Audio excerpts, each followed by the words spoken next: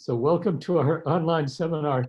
We're very happy to have so many people here today, and I showed the lineup we have for the next 4 weeks. Sean Cooey will talk next week, Elizabeth Kwasson, Matt Hastings about his exciting new result, and then Cheng-Wei Liu. Today, we're really happy to have Scott Aaronson. Scott is known for his wonderful work on complexity, and he founded the Complexity Zoo Wiki. He was at MIT until 2016 when he left to go to Austin, where he's director of the UT Center for Quantum Information, and really needs no other introduction. So Scott, turn it over to you. Okay, well, thanks so much. Now let's see, how do I get the whiteboard now? You share your screen. All right, so I share the screen. Oh, okay, and now whiteboard. All right, oh, that was easy. All right, let's try this.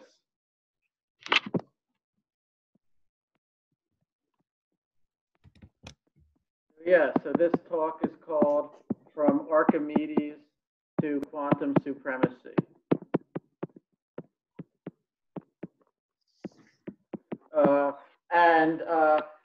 I'm really grateful to Arthur for inviting me, to a mathematical picture language seminar, despite the fact that this talk will not have any picture language in it.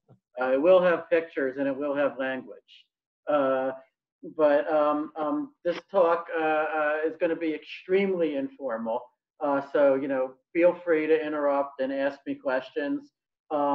To be perfectly honest, I've found it really hard to concentrate on quantum computing these past few months, or really anything besides, my kids and what feels like the impending collapse of civilization that's happening all around us. But it's very good for my mental health to be forced to think about quantum computing from time to time. So thank you for that.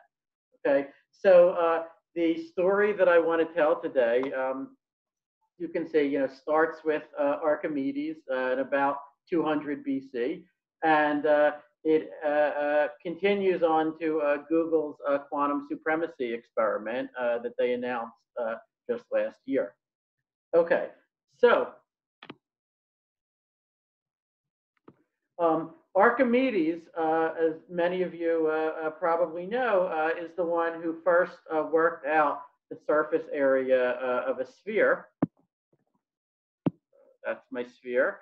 In particular, that it's that the surface area is 4 pi r squared, right?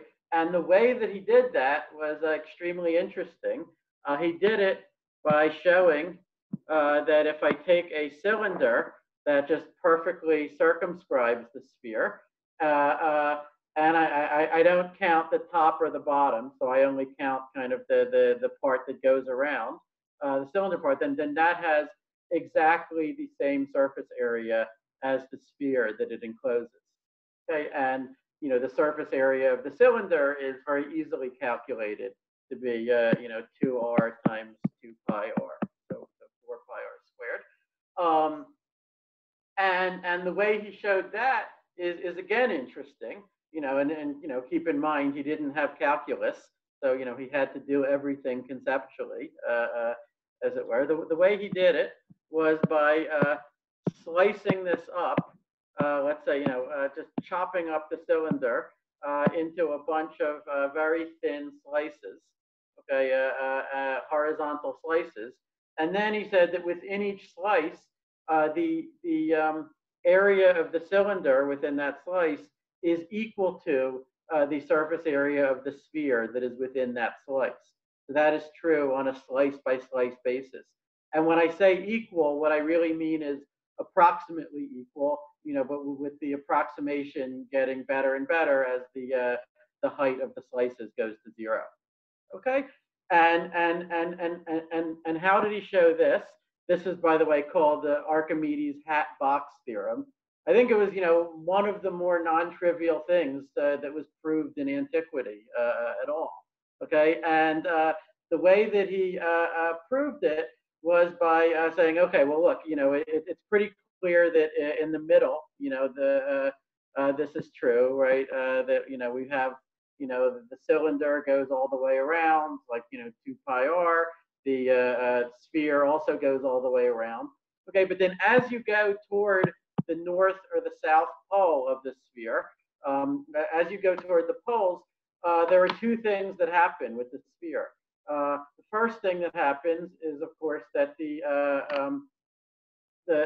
radius, the way around, gets smaller and smaller. But the second thing that happens is that it gets more and more curved inwards.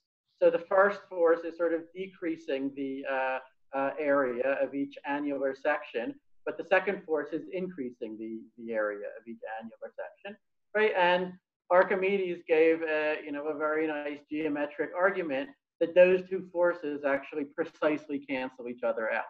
Okay, so so as you go up the sphere, with annular sections of constant height, the area of those sections stays basically constant. Right?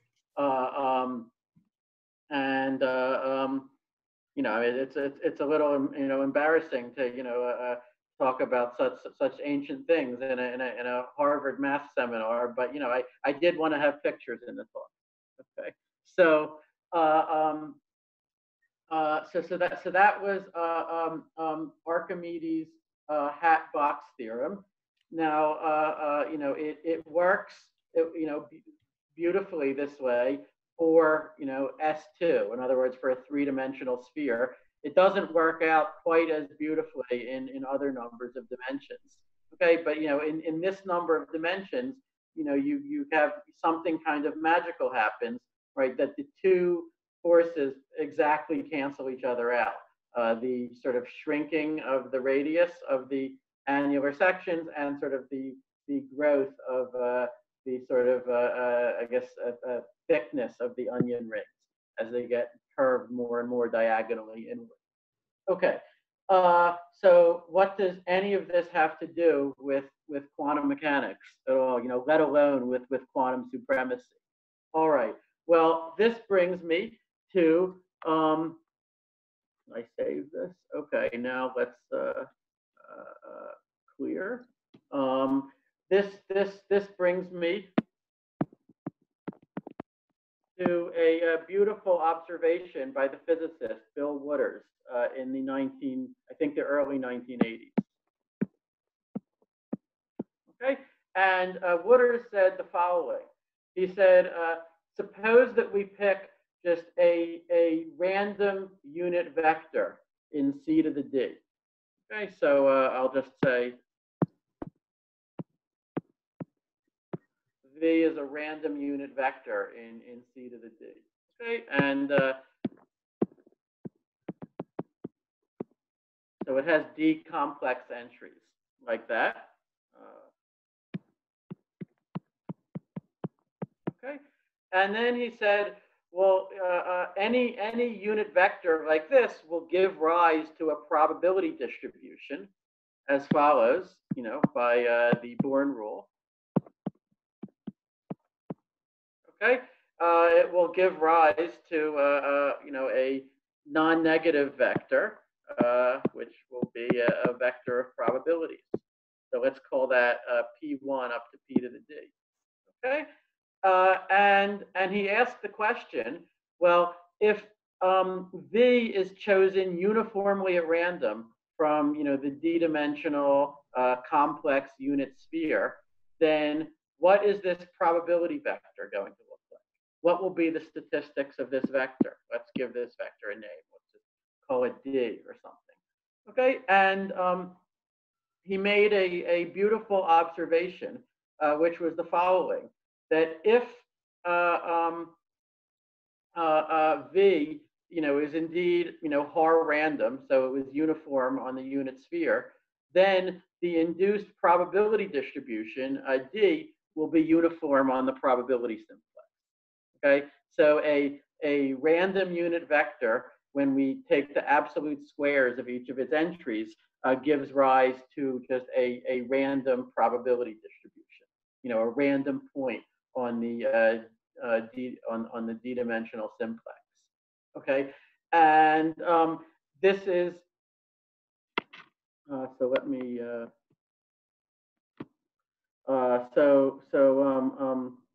let's say, or to restate this in more quantum mechanics terms, I could simply say, if I have a Haar random quantum state psi in c to the d, and then I look at the vector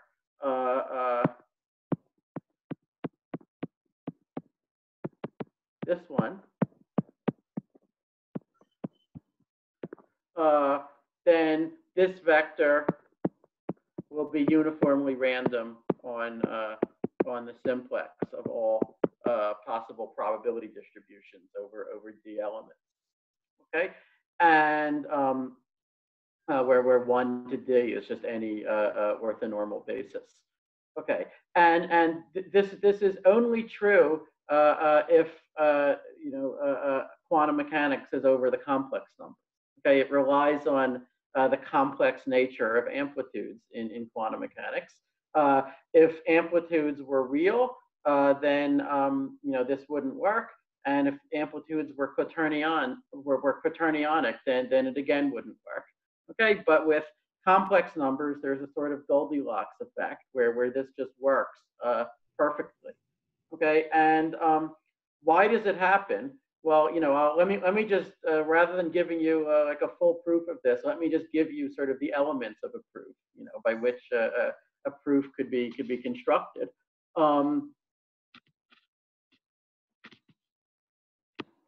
Okay, so the basic idea is each amplitude. When I take a random d-dimensional state, then each and I look at all d of its amplitudes, then each one looks a lot like just a complex Gaussian.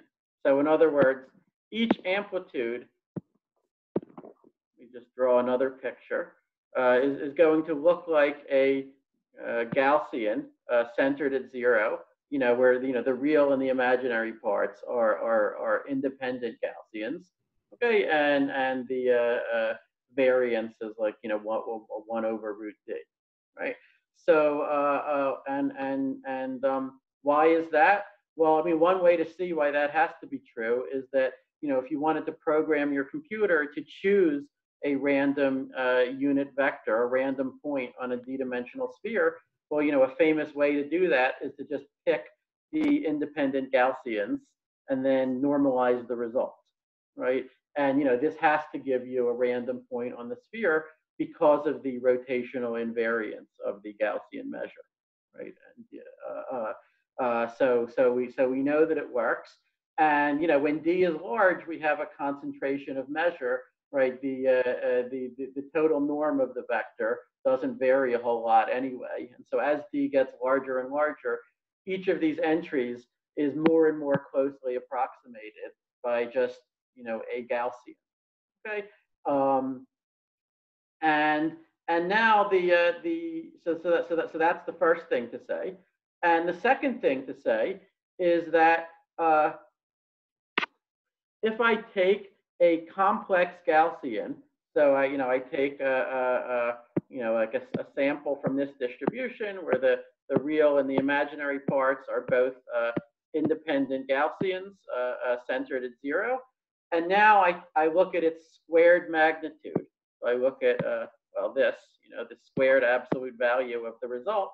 Then what I'm going to get is precisely an exponentially distributed random variable. Okay, so let me just say that again.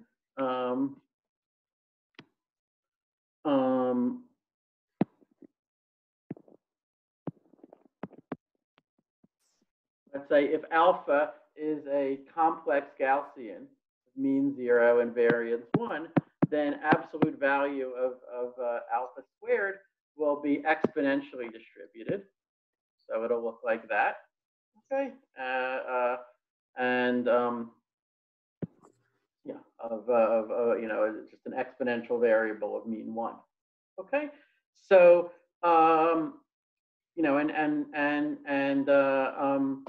a way to see that, well, if I want to choose a uniformly random point on the probability simplex, if I wanted to program my computer to do that, a famous way to do that is to just choose the independent exponentially distributed random variables and then normalize the result, right? And this will work, because when I think about the probabilities, e to the minus x1 times e to the minus x2 and so forth, I just get e to the minus the sum, right? And from the fact that each Gaussian individually, when I take its squared absolute value, I get an exponential random variable. I can then deduce that if I take a random point on the unit sphere and I take all of the squared absolute values, then I get a uniformly random probability distribution, right? I can deduce Wooders's theorem from that.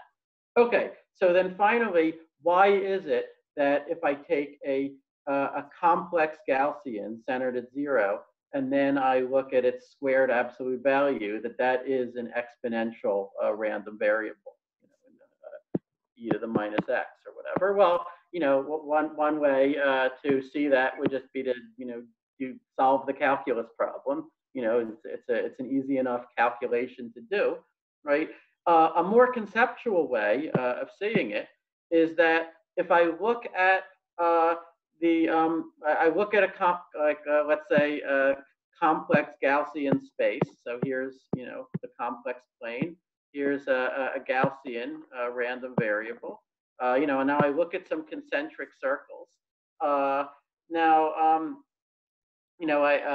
course, it's the squared distance to one of these rings, one of these annular rings, that is telling me the probability value, the value that I get over here. Okay, and now if I think about what distribution over these probabilities, is induced by sampling a Gaussian point and then taking its squared absolute value, well, there are sort of two opposing forces in play. Okay, the first force is that because this is the complex plane, the rings become larger and larger in circumference. Right, that's obvious. The further I go out, the circumference scales, like 2 pi times the radius.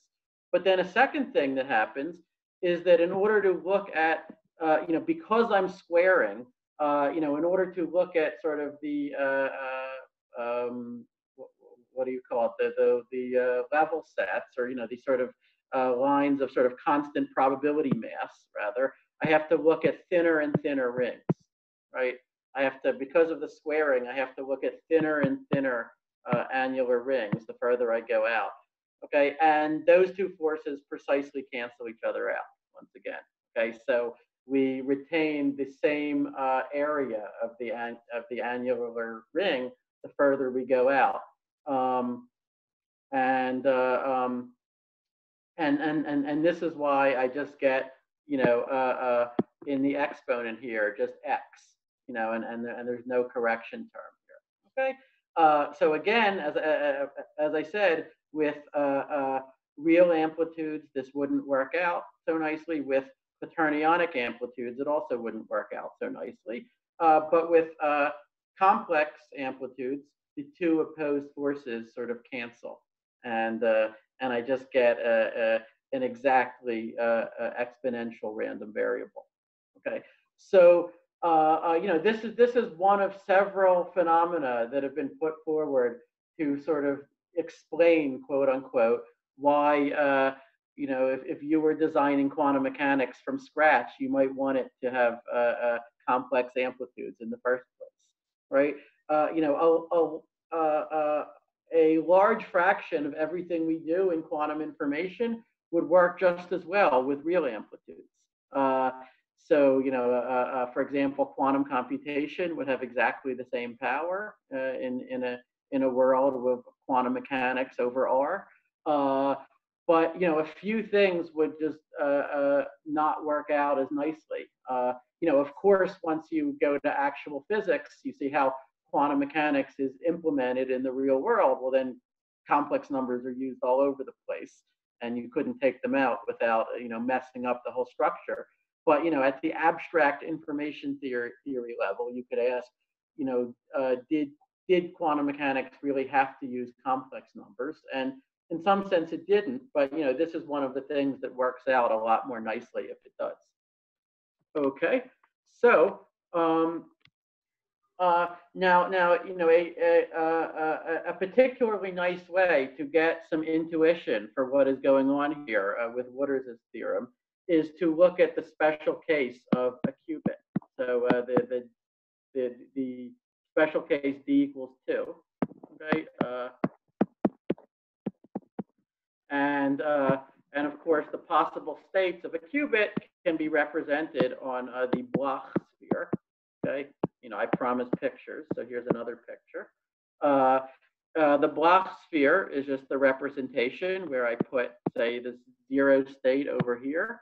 I put the 1 state on the opposite end. So orthogonality now means putting on the opposite side. I put the plus state on top. I put the minus state on the bottom, 0 plus 1 and 0 minus 1. And then in the third dimension, I'll have the I state, meaning 0 plus I1, and I'll have the minus I state, meaning 0 minus I1. Okay.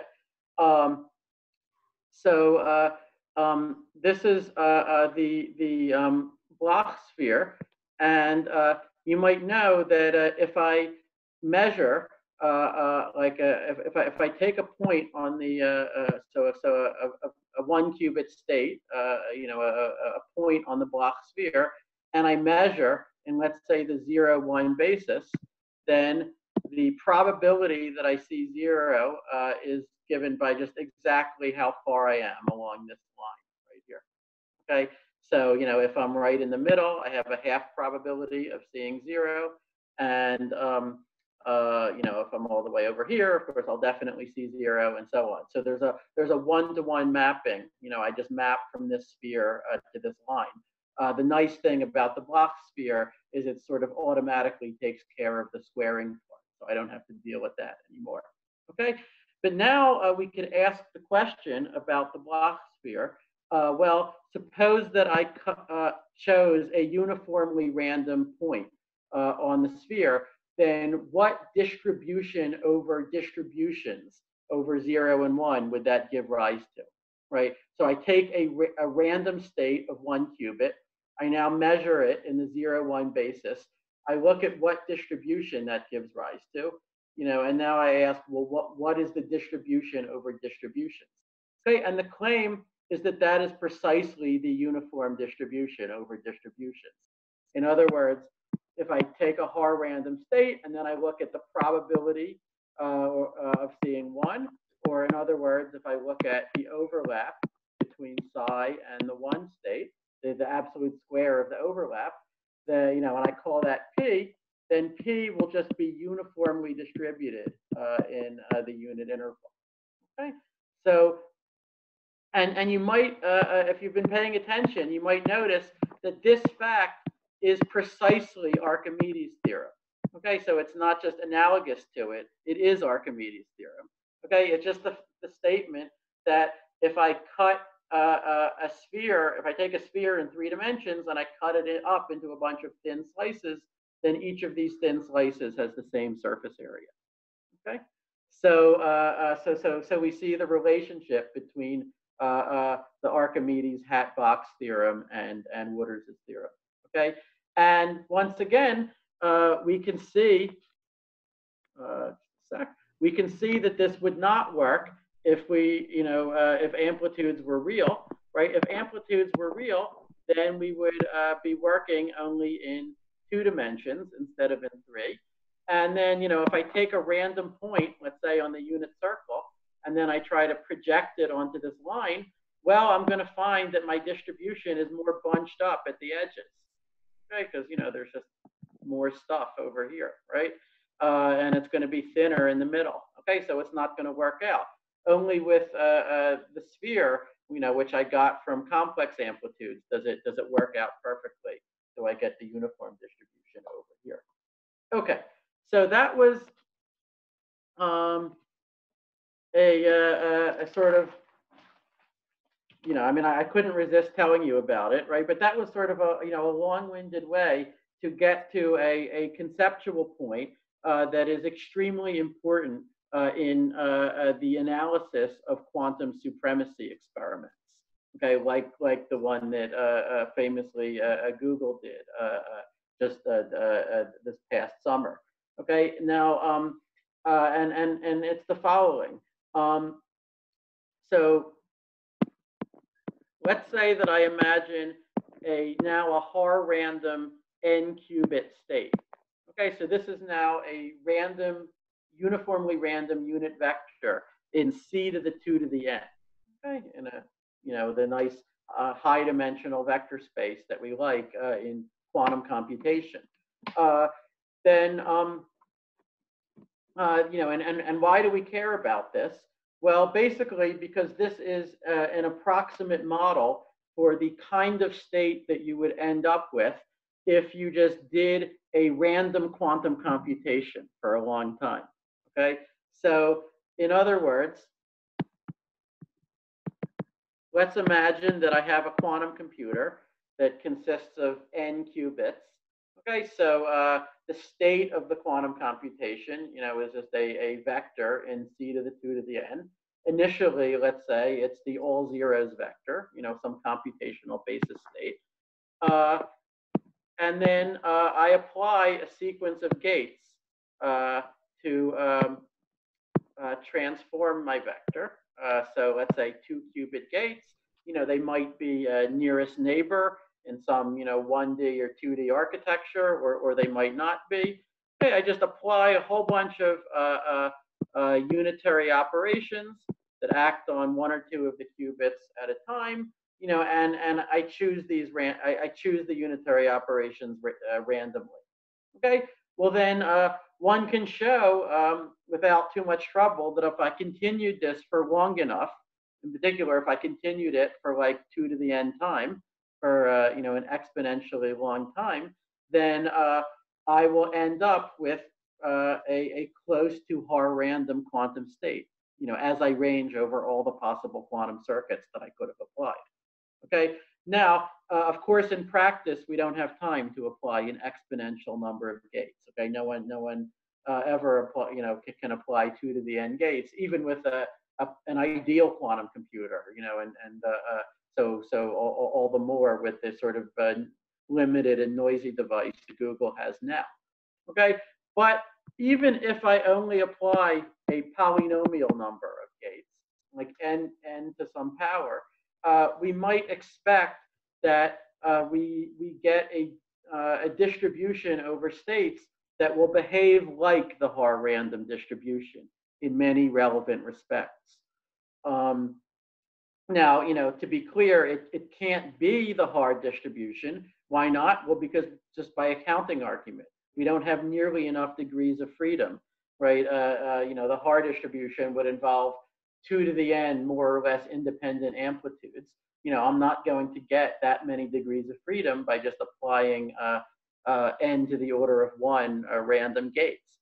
Okay, but what I'll get is an ensemble of states, a distribution over states, where at least if I look at a small number of amplitudes in isolation, so let's say I get an output state psi, and now if I look at the inner product with psi and x for any given computational basis state x of my choice, so any like x for some x and 0, 1 to the n, I will find that this inner product looks like a Gaussian centered at 0, like a complex Gaussian centered at 0. Okay, and if I look at any small number of them, they will look like independent complex Gaussians centered at 0. Okay, now that statement, the thing that I just said, things close to that can now be rigorously proven in various special cases. there was a paper by Aram Harrow and by Harrow and Lowe and Fernando Brandao. I believe there was a recent paper that proves a stronger result by Aram Harrow and my former PhD student, Saeed Mehraban.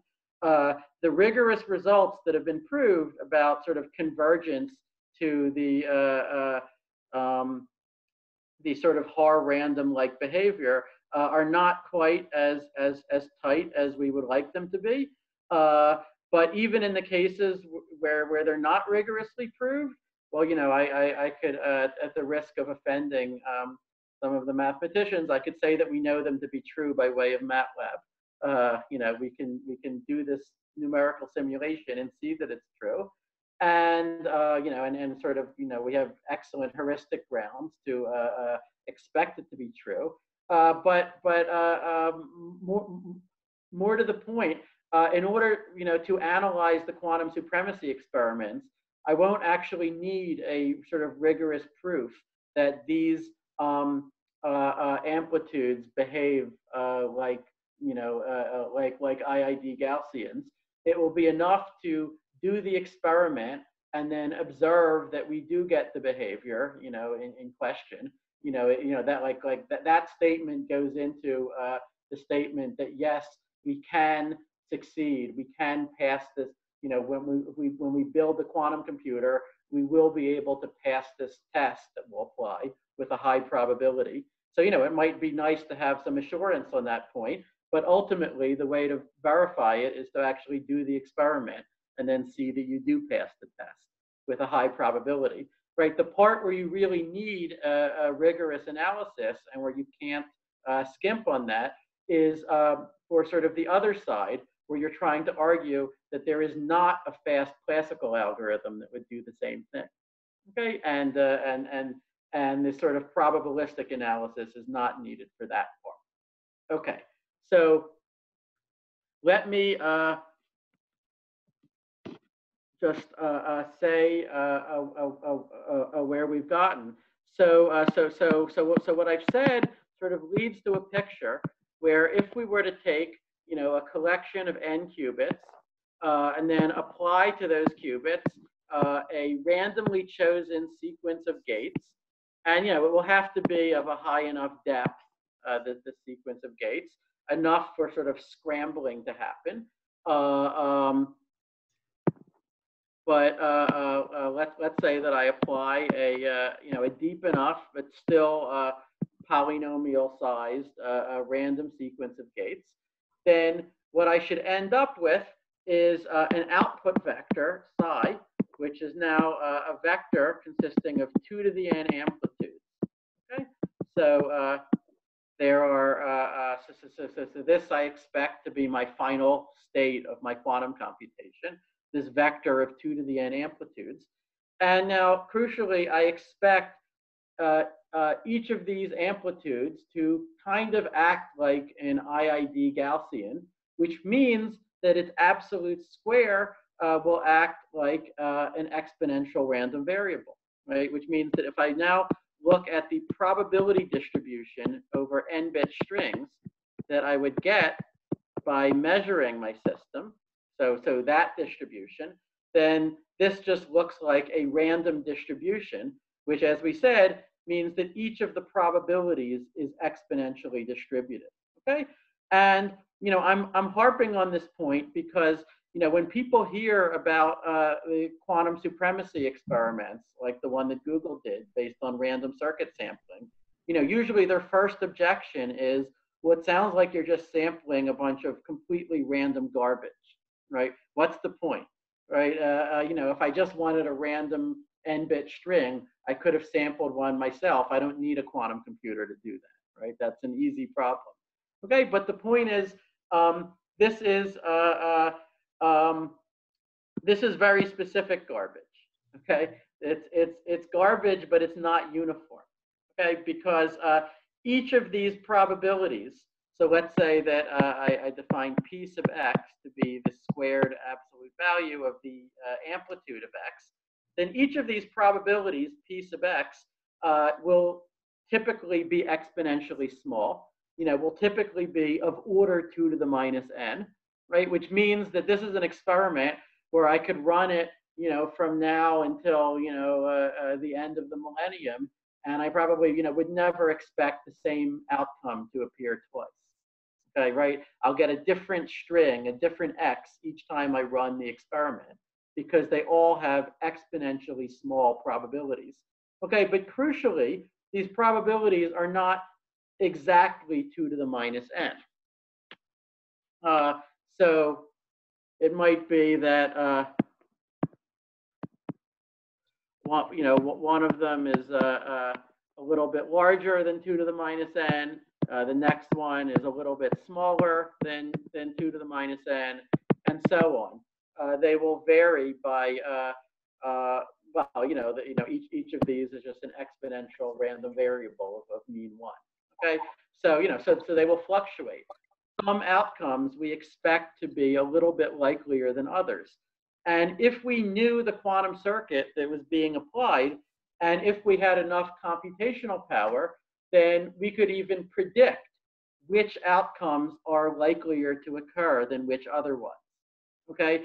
Now notice that this is very different from what would happen if I had a classical random process and I just let that evolve. Like I just took a Markov chain, for example. If I had a classical Markov chain, then I expect I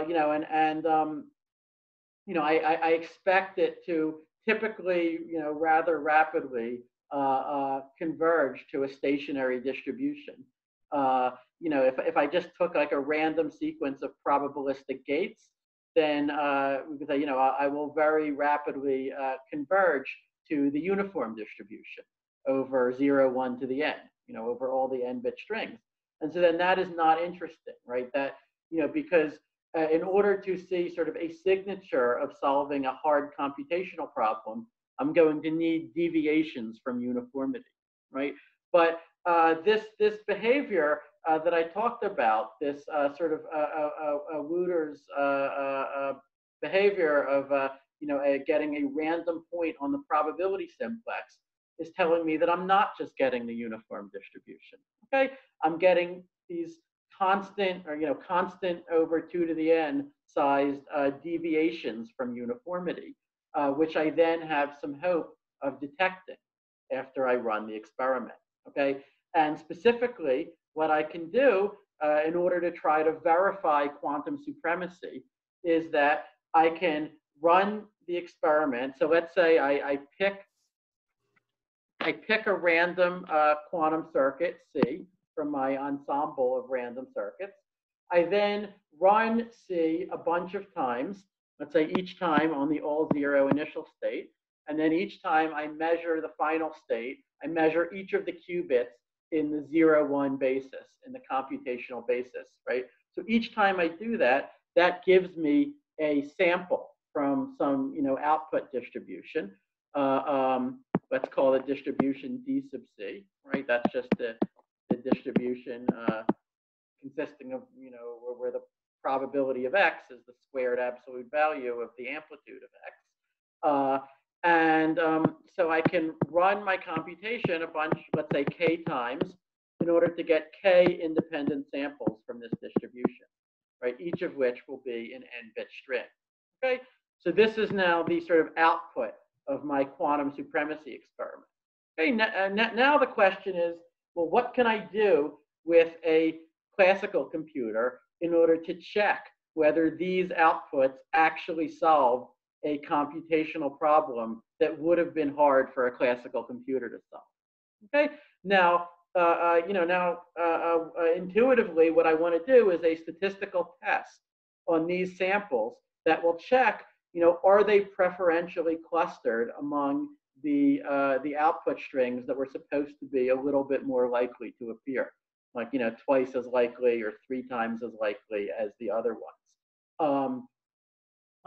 So there are many different statistical tests that could do that job. The one that Google ended up using was something called linear cross entropy, or linear XEB.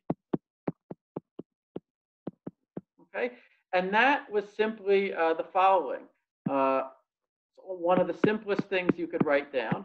All I do is using my classical computer and using a lot of computation time, I calculate the predicted probabilities for each of the measurement outcomes that I observe. Okay, so I say, if I had a noiseless, perfect quantum computer, then what would be the probability that it would sample S1, right? That's this number here. It's the absolute square of that transition amplitude. So, if I've got 2 to the n time with my classical computer, I can calculate that, right? Then what would be the probability of the string S2, and so forth. And then I sum all of those probabilities up, okay? And I'm going to declare the test to be a success if and only if this sum exceeds some threshold that I'll have to set. Okay. So it's a very, very simple thresholding test. It's called cross entropy for historical reasons. It's not actually an entropy. Okay, but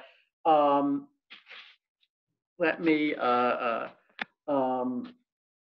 me say, what value should we expect for that sum? Let me just write it again. So we'll remember it.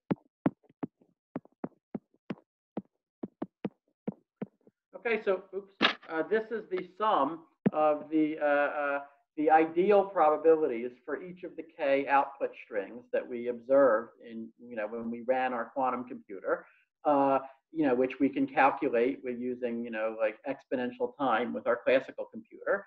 Now, what we're going to do is we're going to say that our test accepts if and only if this sum exceeds a threshold, which will have the form b times k over 2 to the n, where b is going to be some constant, some number between 1 and 2.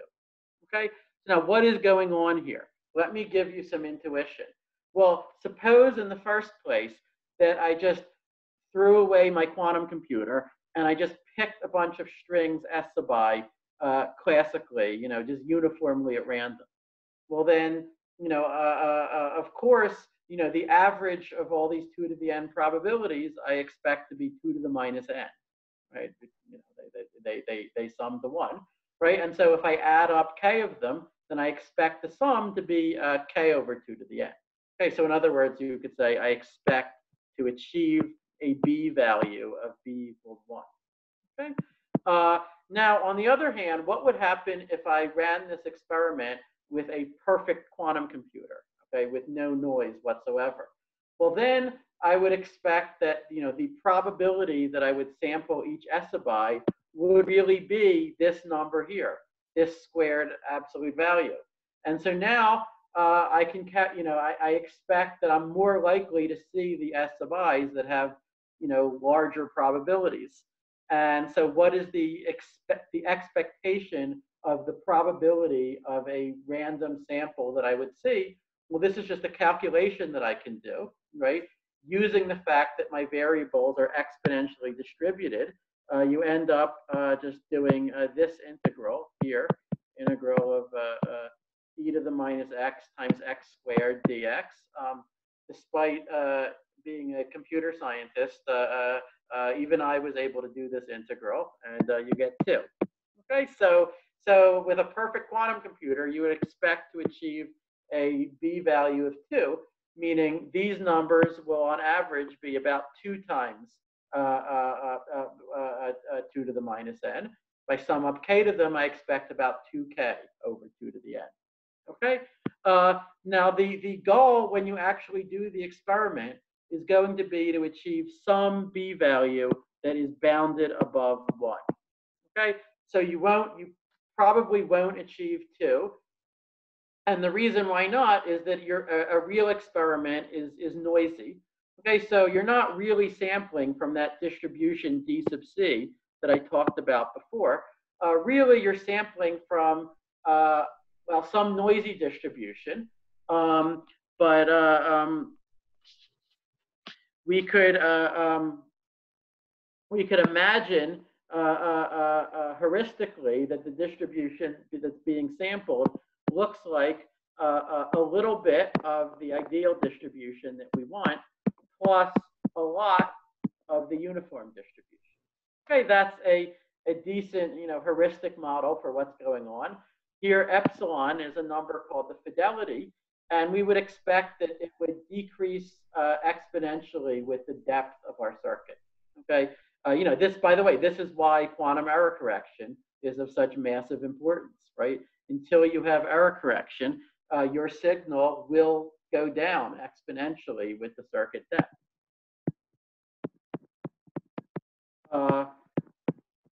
But now, let me put some actual numbers into this discussion.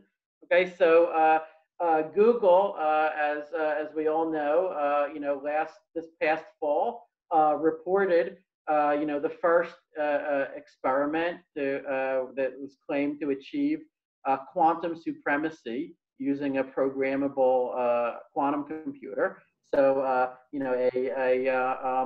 a clear advantage over any existing classical computer, running any currently known algorithm for some artificial but well-defined task. Okay, that's sort of what we mean by the phrase quantum supremacy, which John Preskill coined 8 years ago. And the way that they did this was that they built a chip called Sycamore.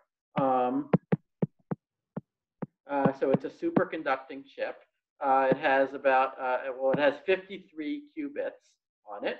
If you're wondering why 53, that's kind of a strange number. Well, they built 54, but then one of them didn't work. Okay, so they have this 53 qubit chip. I'm not going to draw 53 little circles. You'll get the idea. Okay, and they're arranged in a roughly rectangular two-dimensional grid. And we have controllable nearest neighbor couplings. So between each horizontally or vertically adjacent pair of qubits, we can using control signals, we can tell it which 2-qubit gate we would like it to do when. Okay, and so the chip is placed in a dilution refrigerator. It's cooled to about 10 millikelvin, so about 1/100 of a degree above absolute zero. That's what makes it superconduct. That's what makes the qubits behave as qubits, at least for a very short time. They maintain some quantum coherence on a time scale of about tens of microseconds. So that's not very long, but the good news is that it's long enough to get in Google's hardest experiments to get in about 20 layers of quantum gates. Okay, so they're able to get in a number of layers of gates that is large compared to the diameter of the circuit, which is only 7 or 8. Okay, that's important because that's what allows sort of mixing behavior to happen. That's what justifies the assumption that our final state really should look like roughly like a Haar random state, and that the probabilities should indeed look like exponentially distributed random variables. Okay, so then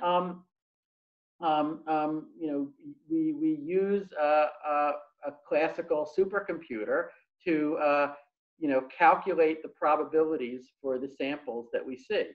So how many samples do we get?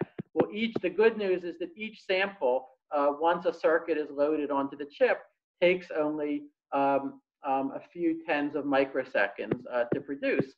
So we can run the same circuit over and over, and in the space of a few minutes, we can get several million independent samples. Okay, so think of K as being about 5 million, okay? And each of these strings, S sub I, is a 53-bit string. So it's an element of this set here. Okay, so now what was the result when Google built this device and did this experiment? Well, the result was that they say that they measured a fidelity epsilon that was about 0.002, which corresponds to passing that linear cross entropy test that I told you about before with a B value that was about 1.002. Okay, remember I said a trivial classical algorithm could get B equals 1. A perfect quantum computer, we hope, would get B equals 2. Okay, so this is what we get. So, that doesn't sound very good. That sounds barely distinguishable from the classical value of 1. Okay, but you should really think about this like the first experiments that violated the Bell inequality, right? This really is just the computational version of violating the Bell inequality, if you like, right? It's, an experiment that you do just because you're trying to prove that, nature and your device really are quantum mechanical in the relevant sense. Okay, and for that purpose, all that really matters is, can you show that your system violates an inequality that we would expect any classical system to satisfy, right? So in the case of a Bell experiment, that would be the Bell inequality. In the case of the quantum supremacy experiment, that would be the inequality B is at most 1, which we'll have to come back to. Is that really a justified assumption?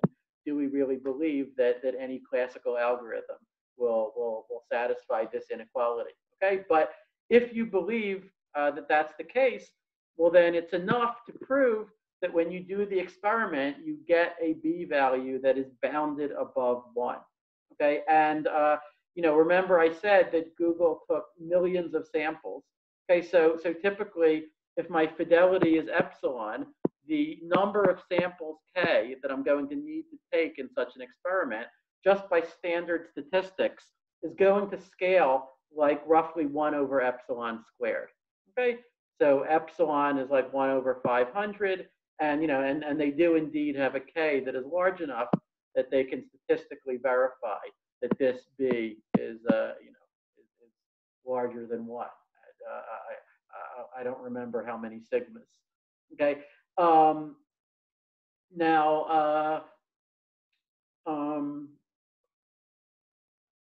Let's see. Okay. So now we sort of come to a last but really crucial question, which is well, as I alluded to before, what is the justification for assuming that if we have a classical computer that is trying to spoof the behavior of our quantum computer, then why won't it be able to spoof, right? I mean, maybe there is a clever classical algorithm that could achieve some B value like 1.1 or something, right? It could find some samples that are a little bit correlated with what the quantum mechanical samples are supposed to be. It wouldn't have to be a general purpose simulator of quantum mechanics. It would just have to spoof this one particular test that we're applying, right? This linear cross entropy test. Well,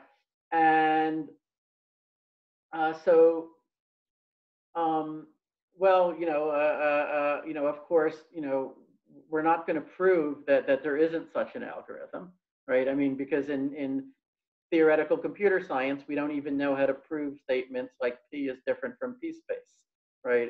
So there's sort of no hope in the present state of complexity theory of proving that our test cannot be spoofed by any efficient classical algorithm.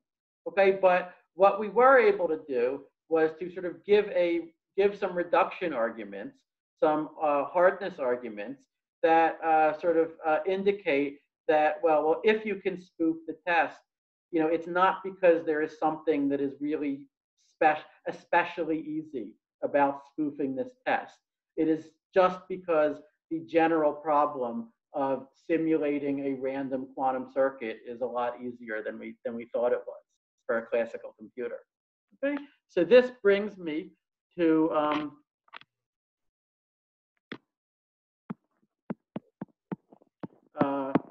so a preprint that a UT undergrad named Sam Gunn and I put out this past fall, and this was building on earlier work by me and Li Ji Chen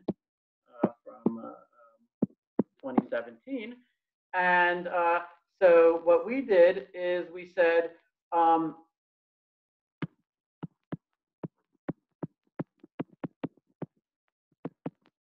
suppose that there existed a polynomial time classical algorithm to spoof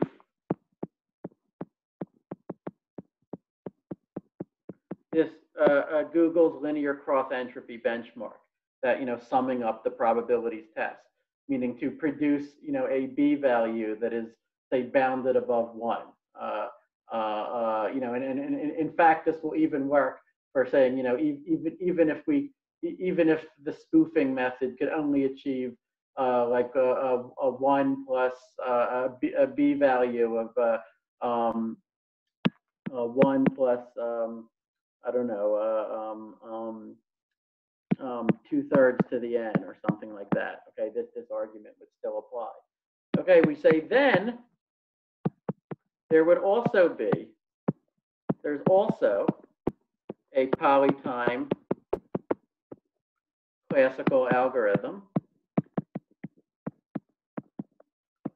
to estimate particular final amplitudes given a random quantum circuit. So if someone hands you a random quantum circuit C and they pick some output string X and they say, now estimate the final amplitude of X, you can do, well, a little bit better than chance at that task. Not much better. In fact, the advantage that we get over chance is an exponentially small advantage. Okay, but the advantage that we get over chance has the form of like 2 to the minus n, whereas all the actual algorithms that we know, all the fast classical algorithms that we actually know for trying to spoof a quantum supremacy experiment, a general one like this, get an advantage over random chance that only scales like x to the minus m, where m is the number of gates in the circuit, and which would typically be much larger than n, which is the number of qubits. Okay, so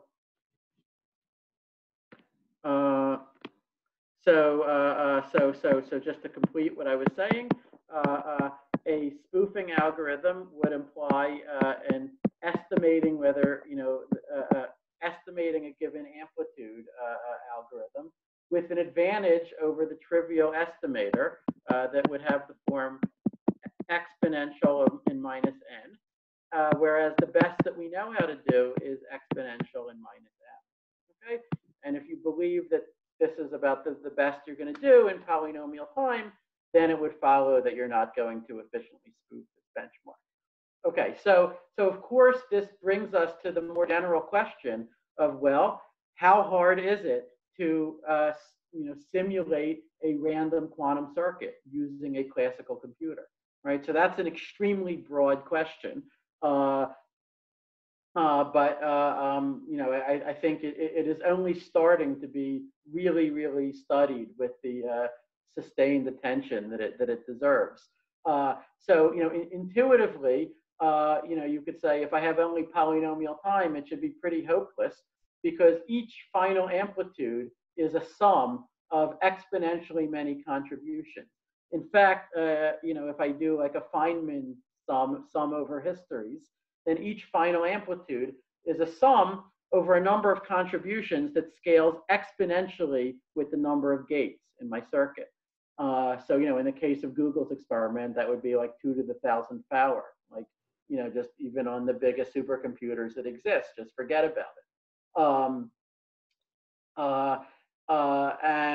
so I need, I'm going to have to do something cleverer, right? If I want to simulate a random quantum circuit, right? Something other than just, try to look at these interference, patterns among 2 to the 1,000 contributions to each amplitude and see whether, for the specific amplitude that I care about, did the interference happen a little bit more perfectly than average or a little bit less perfectly than average, right? I mean, phrased that way, the problem seems pretty hopeless.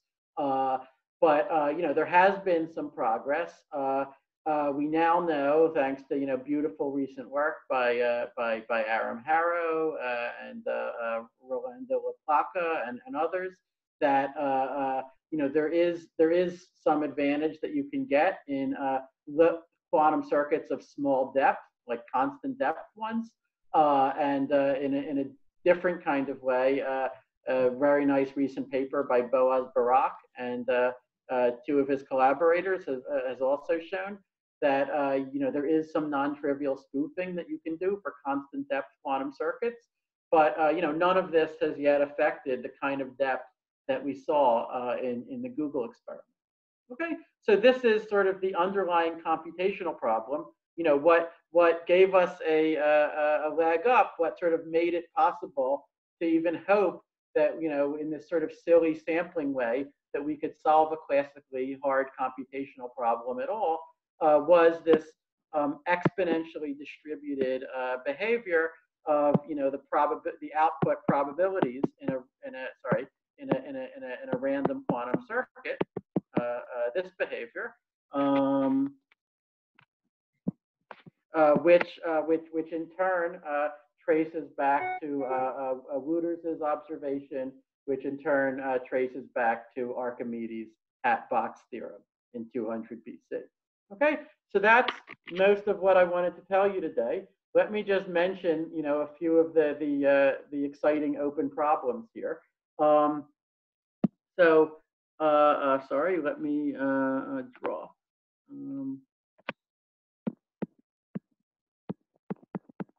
Okay, so the most obvious open problem here would be better evidence. Can we give better complexity theoretic evidence for the hardness of simulating this experiment classically? Ours is based on a very strong hardness assumption. Because what we'd really like to be able to say is that, like, if you could simulate this experiment quickly with your classical computer, then the polynomial hierarchy would collapse, or something really dramatic like that. But we don't seem to have the technology to prove such a thing right now. And then the second problem, the one that I view as maybe the most urgent theoretical open problem in this entire area, is can we do a quantum supremacy experiment with a near-term device? So by that I mean like a noisy quantum computer with, let's say, 50 to 300 or so qubits and without error correction. So limited in depth. Can we do such a quantum computation, but in a way where there's a fast classical algorithm to verify the result?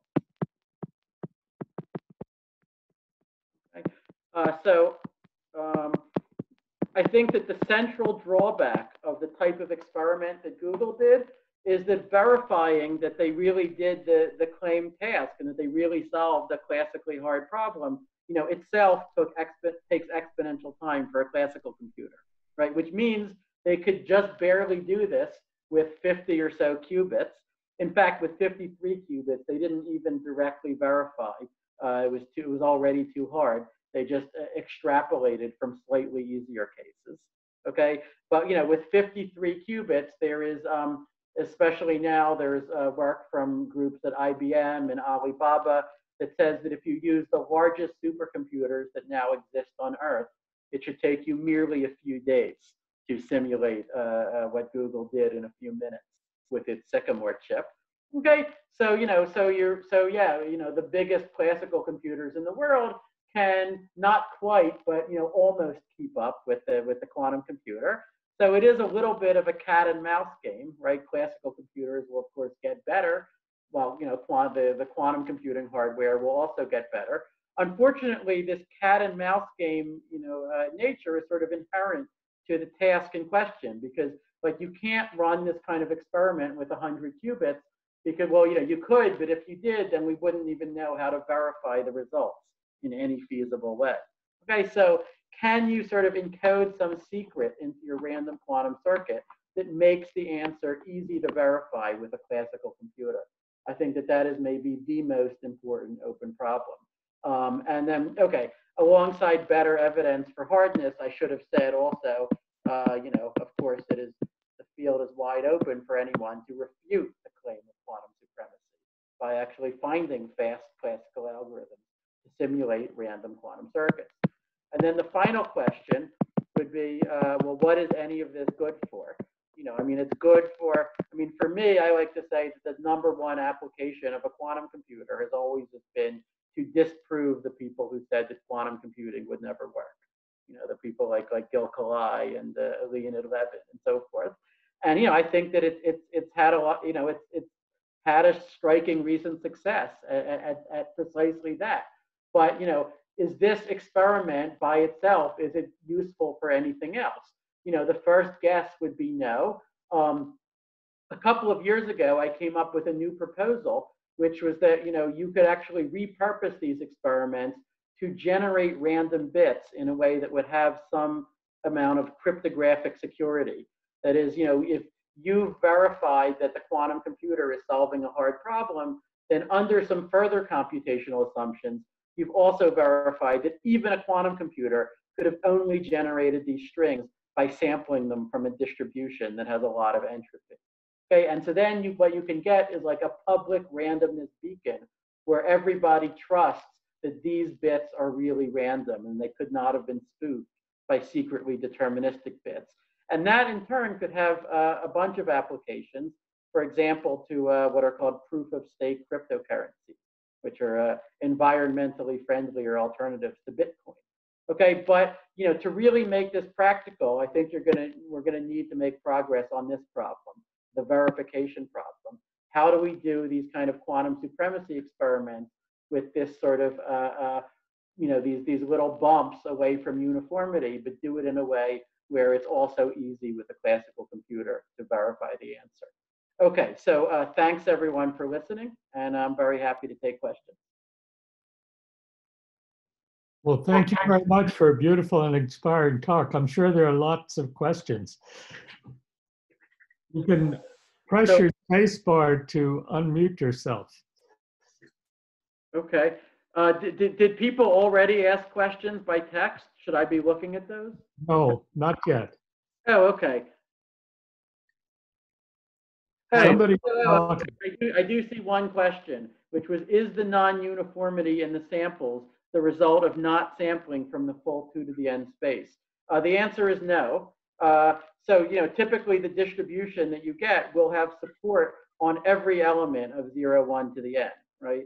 So every possible n-bit string will have a non-zero probability. The non-uniformity is really a result of quantum interference, right? It's a result of quantum interference happening a little bit more perfectly for some of the possible output strings than it does for others.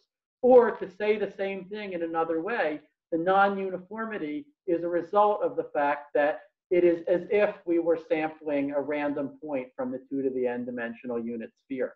Or not exactly, but it is for practical purposes, it is as though we were. And as we said, a uniform random point from a high dimensional sphere looks like a bunch of independent Gaussian random variables. And Gaussians have bumps in them. They attain larger and smaller values, which is what we wanted.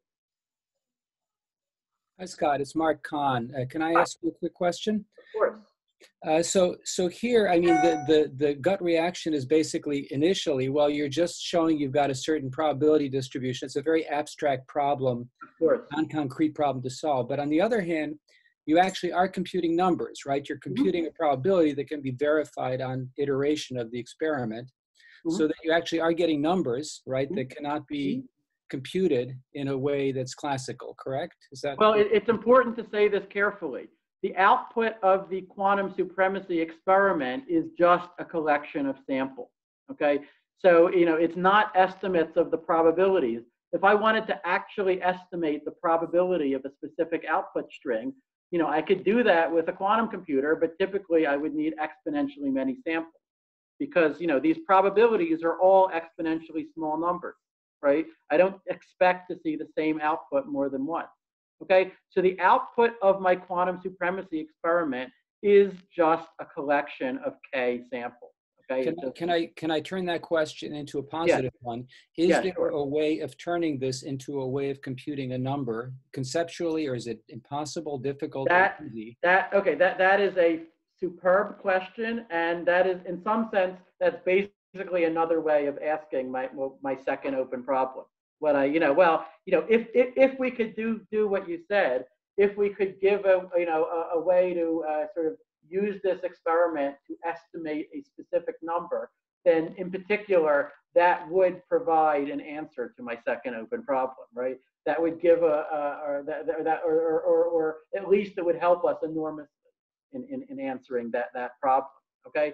Now, if we go back to the very beginnings of quantum computing, right? The whole virtue of Shor's algorithm, for example, is that at the end, whatever it's doing in the middle, at the end of the day, it just outputs a number, right? Which is it outputs a factor of your number, of your composite number, and you don't have to believe anything about how the quantum computer works, because it's easy to verify that number yourself, right? Factoring is an NP problem, as we would say in computer science. The trouble is, with these noisy near-term quantum computers, we don't know at present how to do anything of that character. Okay, we know so we know like noisy near-term quantum computations that we can do that seem to exceed the ability of a classical computer to simulate, but they are inherently sampling based, like what I was talking about before. Okay, and then in addition, we know how to do quantum computations that would return a definite right answer that we could verify and that we don't know how to produce with a classical computer, as with Shor's algorithm, for example. But all of those things seem to require a huge amount of error correction. Okay, and so then once you incorporate the error correction, then you would be talking about literally millions of physical qubits using the known error correction schemes, and that's why no one has done it yet, and probably it's not happening in the near future. Okay. So a candidate, and I'm going to finish with this. A candidate number would be a sum over a lot of probabilities that would end up giving you something non-trivial. Right. But that sum cannot be. It's too hard to compute without error correction. Right. In some sense, the issue is this: if it's just one of the probabilities or just a sum of a few of them, then it's really hard to compute with a classical computer. And also, the quantum computer will not give a good estimator because the number will be too small, right? Now, on the other hand, if we took a sum of many, many of the probabilities, like in an exponentially large set of them, like 2 to the n minus 1 of them, well, then now our quantum computer can estimate it. But the trouble is that now a classical computer could also estimate it, just because now it's just concentration of measure, right? Now the sum will just be extremely well concentrated about some easy to predict value, right? So, to actually get out a specific number that you couldn't have computed without the quantum computer, but you can easily verify it with the classical computer, and you can do all of this on a noisy near-term device. There's a reason why I am stressing this as sort of the biggest theoretical challenge for this field right now, to figure out how to do that. Thanks. You're welcome. Hey, Scott. Hi. Hi, this is Jun. Hi, good to see you.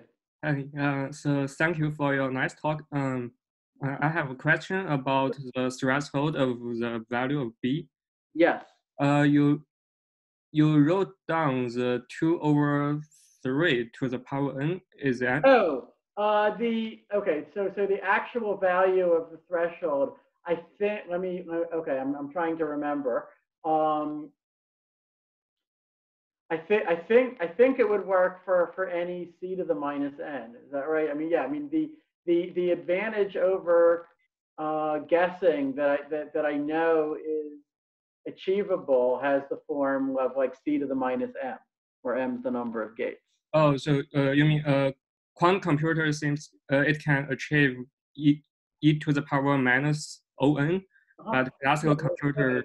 So there's a little bit of a subtlety here, depending on, you know, the nature of our classical spoofing algorithm, whether it has to be efficient always or only efficient on expectation, okay? Because if we said that it only has to be efficient on expectation, then you could imagine a spoofing algorithm that just normally does nothing, does something trivial, but one time in 2 to the n, it will run a full brute force simulation, right? Now, such a classical spoofing algorithm will get a 2 to the minus n advantage over, you know, the trivial estimator, right? But it'll do it in a kind of a stupid way, right? So if you allow that kind of thing, then yeah, you could get a 2 to the minus n advantage. Otherwise, as far as I know, you know, I think we only know how to get an exponential of minus m advantage. Certainly for high depth quantum circuits, we don't know of any way that would get like a 1 over polynomial in n advantage, which is where I would start calling it a noticeable advantage as a complexity theorist. So m is the number of gates? M is the number of gates, yes. Thank you. Sure, no problem.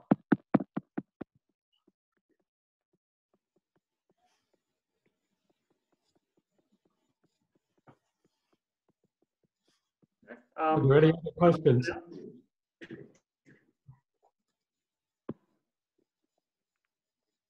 Go ahead.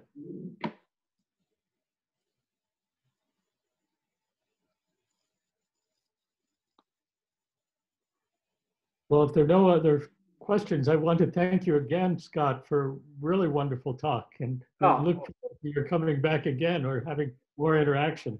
Of course, of course. I look forward to being able to travel again, and certainly Boston would be one of my first trips. All right. Well, thanks so much for listening.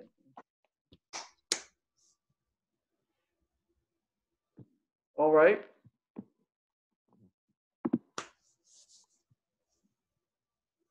All right, I guess I'll stop the screen sharing then. Right. Okay. All right. So Thanks a lot. bye. Yeah, all right. Thank you very much. Thank you. Okay, all right. Bye, everyone. Have a good day.